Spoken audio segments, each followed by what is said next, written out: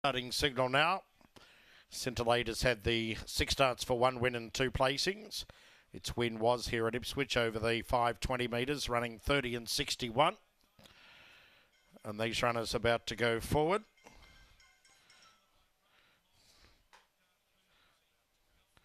Here's the reason for the scratching of silver sticks, sore toe. Thank you to the owners for that. As they move forward for race number 2, Flying Megs for Mello Caliente, Sam Wilson. Second line locked away, and there's the green light.